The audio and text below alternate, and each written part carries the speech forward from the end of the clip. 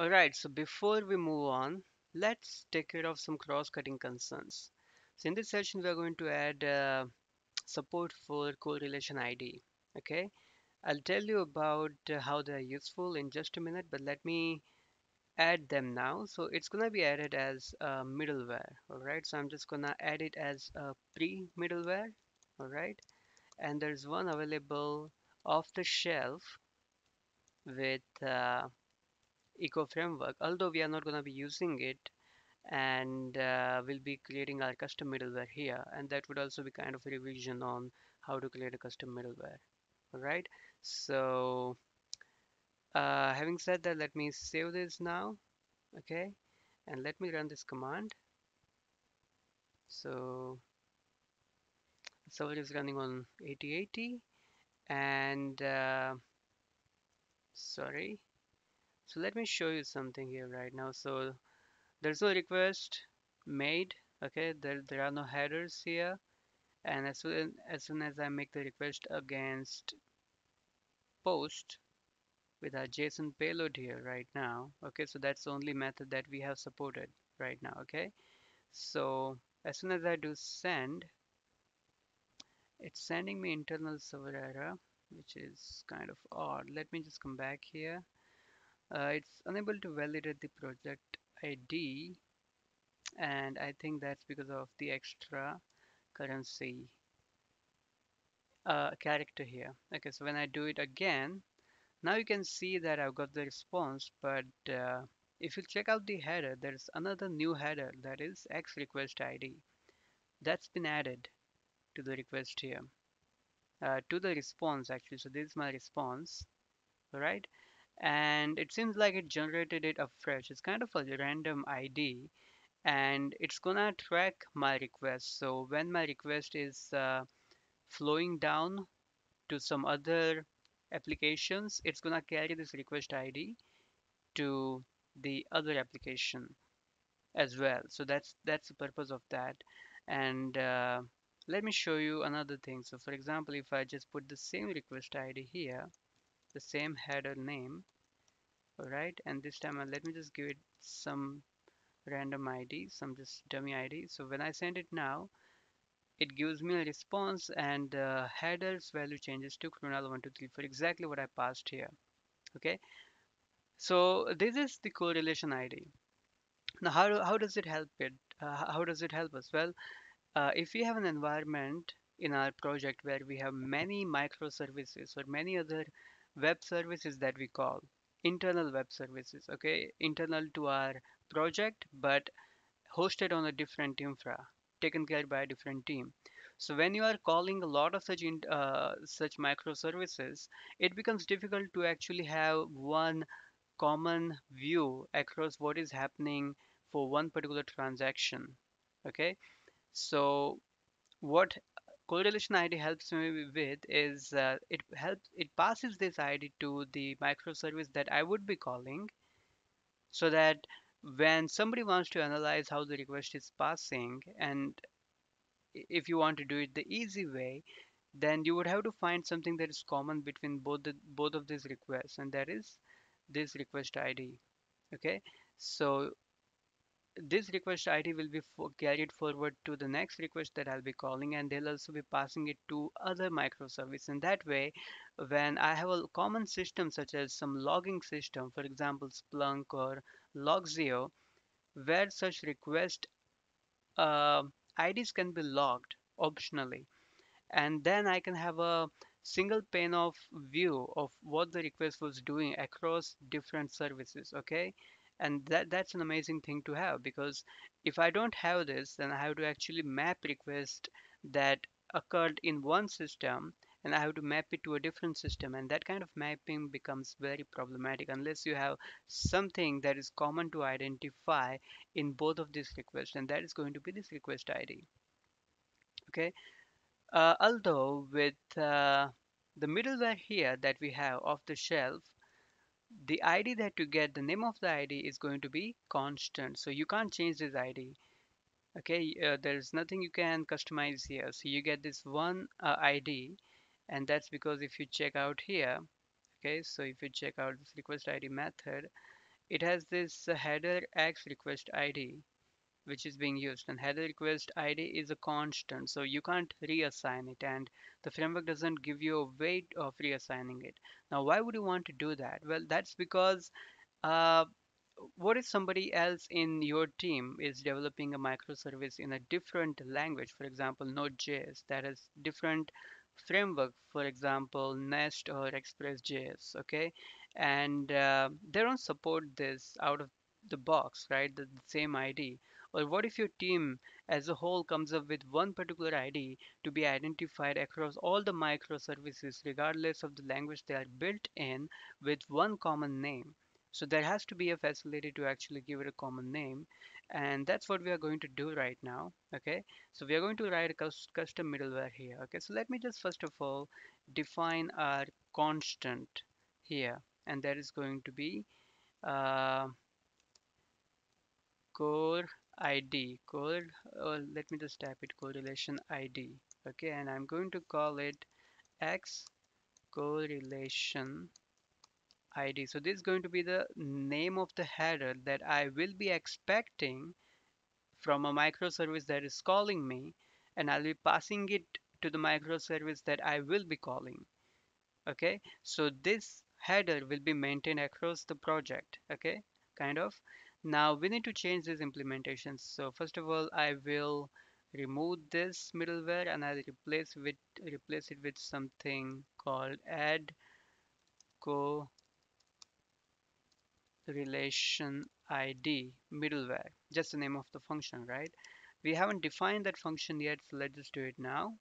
So it is add, let me just copy it because it's got double R and I'm likely to actually cause a mistake. Well, now it's supposed to be a middleware, right? So middleware has a particular signature, and let me just go back to the example that we were just seeing right now. So again, to revise, so request ID, if you go to it, so the signature of the middleware function is this. So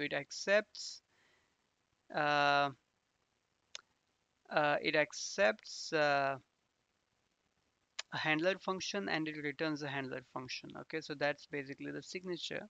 So let me copy it here, and we've seen this in previous sessions, right? This is nothing new to us. So let me just copy it here in a different line maybe, and then let me just copy this name here. Okay, and what we want to return is we want to return a handler func, and we know the signature of handler func. That's our product signature as well, right? So we accept a context and return an error, right? So it's going to be a function that accepts echo context and returns an error. And inside this, you call c dot next. Let me just go back here. So what they're doing is next c, yeah. So you return with next, which is function here. You call it and you pass it the context object. So that's how you return from this function, and your implementation code is going to be here. So we are going to generate the correlation ID here. Okay, but first of all we are expecting a correlation ID. So somebody might be calling us and they could be passing us a correlation ID, so that's the one we want to use, right? Because it's a distributed system and we want to keep using the same request ID that got originated somewhere, right?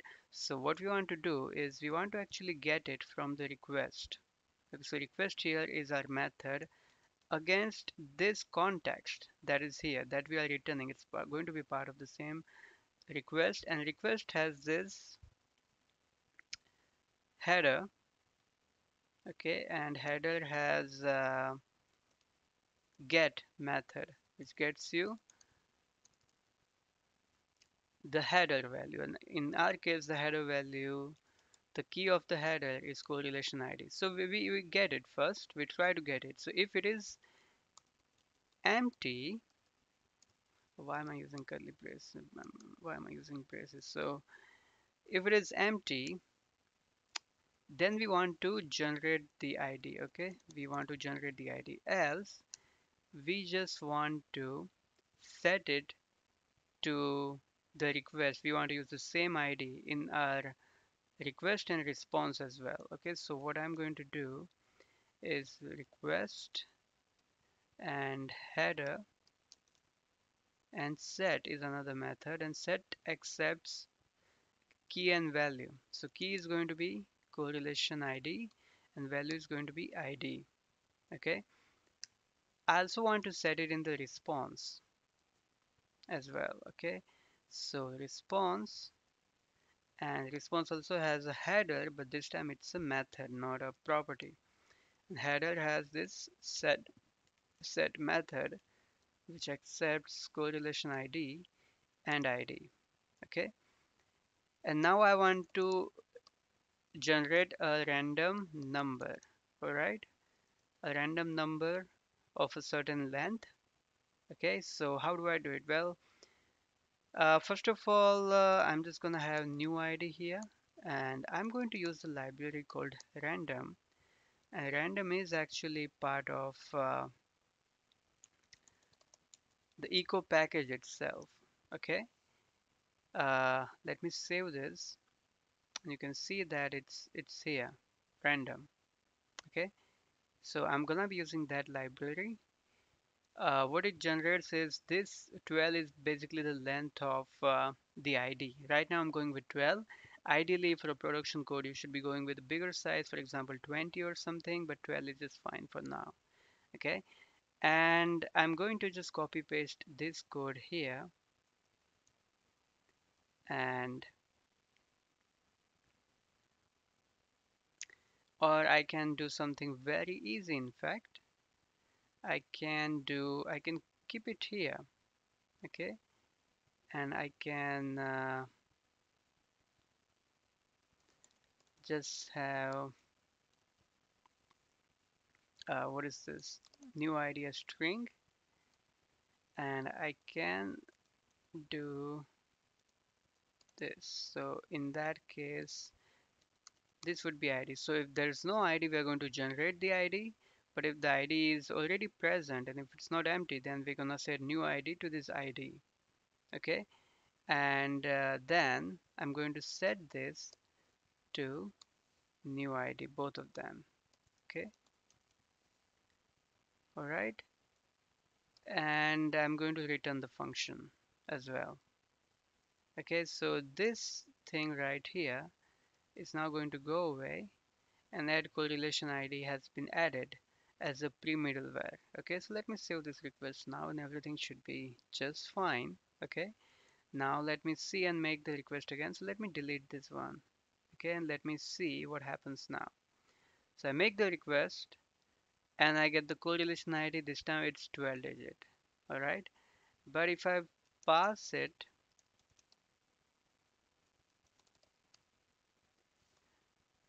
uh, okay, if I pass it some value, let me just pick up this value and let me just change, let's say the last character, which is L. And if I pass it, then it assumes that the value that was passed to it. Okay. So by the way, every time I create a post request to the products, it's creating a new product, but with the same payload. Now this might sound odd, but that's totally valid because, for example, in a particular uh, in a particular shop or online retail store, you got multiple products, okay, multiple physical products of the same type, but they have different, let's say, RFID, right? So in one particular mobile shop, you can have two mobiles of the same company, of the same brand, everything same, but you got two different pieces, right? And but the only thing that is different is the RFID to each one is actually different, because RFID is actually specific to a particular product. So that's the kind of thing that we're doing. You might actually say that how are we allowing the same product to be created twice? Well, that is because we can have products of the same type and the same brand and the same vendor more than once, right? So that's what we are doing here. And that's why every time we create a product, we are getting a list of new products. And that's why we have the whole list of products now. from all the requests that we made so far. Okay, so that was one good example that we learned today, that is of how to implement a custom middleware and how to make use of the correlation ID. All right, so I think this is helpful. Let me just put a comment here right now so that this yellow line goes away. So correlation ID is a request ID unique to the request being made. So it's unique to the request. It's not unique to the application. It's unique for every request. So for every request, it's going to be unique. Okay, so thanks.